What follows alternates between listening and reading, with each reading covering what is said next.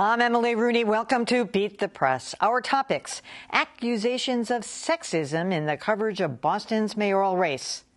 Are you an online commenter? One Science magazine is pulling the plug on you. Newsweek gets a new owner and a new dress code for staffers, like no hair color. That and our panel rants and raves of the week. Joining me are Dan Kennedy of Northeastern University, WGBH's Kelly Crossley, Farrah Stockman of the Boston Globe, and author and journalist Roy Harris. First, despite the fact that Boston doesn't resemble the Boston of 20 years ago, the results of Tuesday's preliminary mayoral election produced two white men.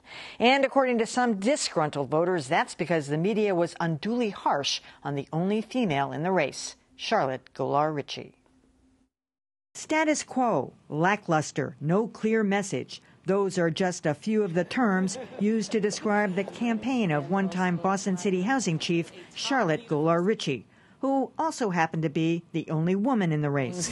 In all, a dozen candidates are running, 11 men and one woman. True, there was a lot of focus on race and gender, largely because of the potential to make history. You've got the opportunity for the city to elect its first female candidate, its first African-American mayor. And in fact, but some Golar Richie supporters say that focus was sexist.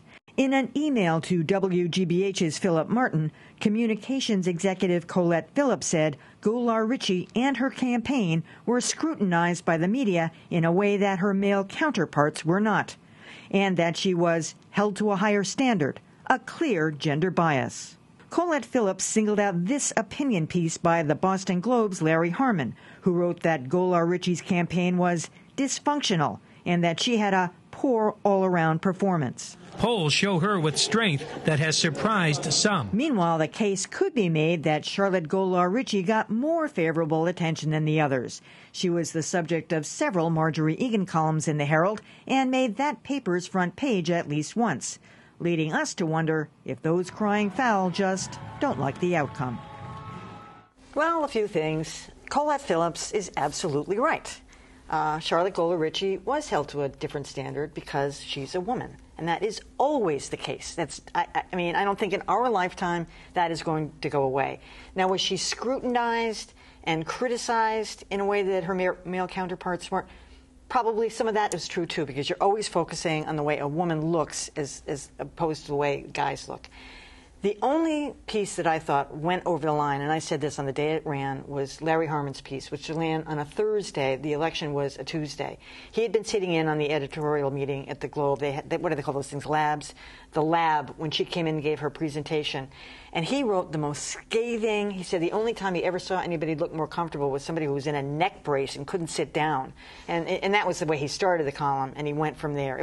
I thought it was unduly harsh and ill-timed and borderline prejudicial. That Larry Harmon column was very tough.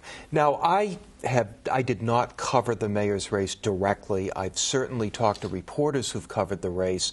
My knowledge of Charlotte Golar Richie goes back to the beginning of her career about 20 years ago. And she was very impressive when she started out, and I think people expected really great things from her.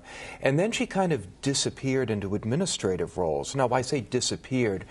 I'm sure she was doing important work in those roles, but she really seemed to have taken herself out of play. And then she surfaces 20 years later, and I think those of us who've been around for a while were kind of expecting great things of her. And apparently she did not run a particularly good campaign. As I said, I have talked to reporters who've covered the campaign. None of them thought she ran a good campaign. And I think that to the extent that there was some harsh scrutiny of her, I think it may stem from the fact that people have been expecting big things from her for a long time, and they were disappointed in her campaign. I have to agree with that. I think people, including Larry Harmon, had really high expectations of her when she came out. She's clearly bright. She's clearly cares about the city and has and qualified. But her campaign did not reflect that, and she had a lot. She had fewer specifics of any candidate in the top tier or the second tier. You asked her solution to any problem, and it was always the same. I'm going to get a group of smart people in a room, and they'll figure it out. She wouldn't tell you the people, she wouldn't tell you the room. And Were you in that lab meeting yourself? I was in the editorial board meeting. I was in the lab debates that she did. I mean, she did not. She was very careful, very, very cautious, like over-the-top cautious. You asked her any question about what she was going to do, and she would always reserve judgment. Every other candidate out there came with really specific proposals, and if they disagreed with you, they would say why. And I mean, and look at Adrian Walker's column. His first column about her was very complimentary. The second column, he called her out for flipping on school committee, whether she supported an elected or an appointed. He called her out for that. It had nothing to do with gender. It had nothing to do with fallopian tubes. It had nothing to do with her being a woman. And she took it so personally that, to me, that told me she is not ready for prime time, because this is politics, and politics is, you know, you're going to get called out for that. That was a totally, that was a, I just, the way that she reacted to her criticism showed me that she had been out of the game for a long time and that she's too thin-skinned for this game.